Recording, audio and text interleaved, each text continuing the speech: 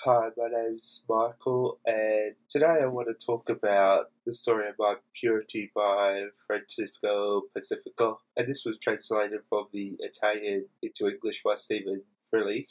This novel tells the story of Petrio, and he is determined to become a modern day saint, and he's trying to live his life with purity and do everything right to become saint worthy. Which is interesting because clearly he has never read Confessions by St. Augustine, and I haven't read it either, but I do know what it's about, and I know trying to live your life perfect doesn't really mean that you're going to be a modern day saint.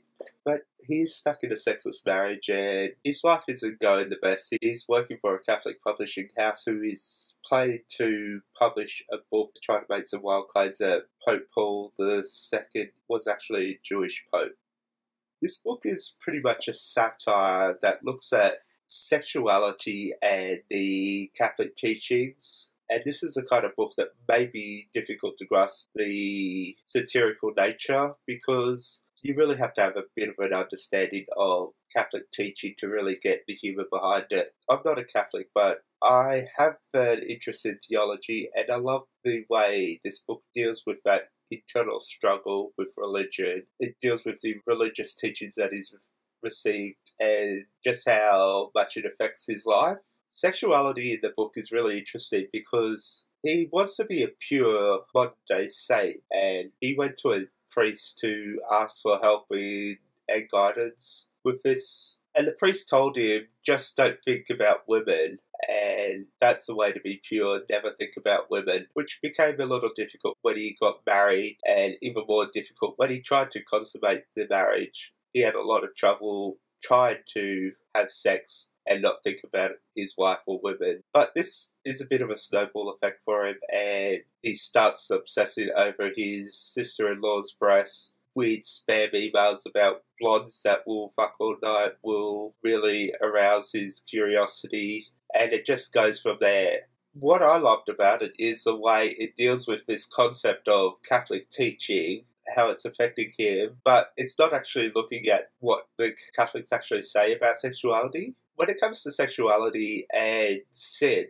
people often get a misconception about the teachings on these topics. If you look at the 7 deadly sins, which is lust, greed, guilt, gluttony, and so on, these are not actually sins, but many people have been taught that they should never be envious, they never should feel greed or jealousy. However, if you look at the teaching, it says these are the gateways to sin, and we should be wary of these feelings because they can lead to sin. They're not actually sin. It's okay to be envious. It's okay to feel an attraction towards the opposite sex as long as it doesn't lead to anything dangerous or harmful to yourself or other people. And if you look at the teachings on sexuality, Pope John Paul II did a whole lot of lectures about theology of the body, which is actually the Catholic teaching towards sexuality and how we should understand what our bodies are doing and embrace the beauty of sex and the feeling of attraction we gain. So his whole life plan dealing with this struggle could have been avoided if he actually decided to be a modern day saint and actually understand the teaching he is trying to strive after, instead of going to someone that didn't give him the right advice and that just led him astray. And I enjoyed this book because it dealt with the idea of spiritual teaching and how we're often misinformed, or we seek out answers and the people we seek out might not know the right answers, but because they're a priest or a religious leader or someone that we think has the right understanding, we tend to follow what we've been told without actually learning for ourselves. I like the way the book actually nudged us to seek out our own understanding of the teachings of the church, or in life in general. We should be seeking out our own knowledge and critically analysing what has been taught or said to us and adapting it to our own theology and philosophy in life and spirituality. Unfortunately, the book did go down a direction I didn't like.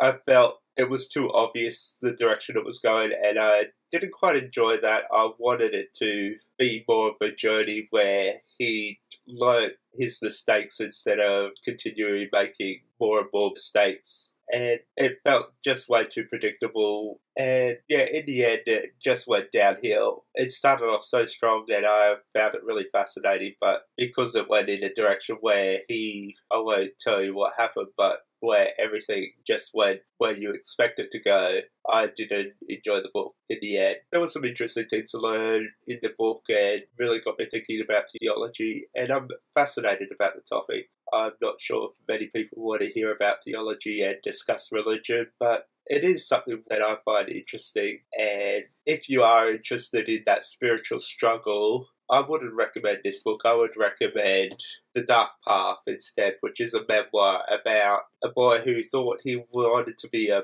priest and the struggle he had as a teenager between his attraction to girls and determining whether he wanted to be in relationships with women or to go into the seminary and finally become a Jesuit priest, the most pretentious of all priests. And I think this is a beautiful book, a really fascinating journey, and I love what it says about darkness. In teaching, they always say Jesus is the light, and there's always a motif of light being good, but in this, he finds that spiritual connection when he's in the dark, when he's alone, and when all the lights are out. And there's a whole idea of just because we're taught that light is good doesn't mean darkness is bad. And I really enjoy this book and recommend it to anyone interested in reading about a spiritual journey that deals with that internal struggle, dealing with the modern life and the way we think about religion and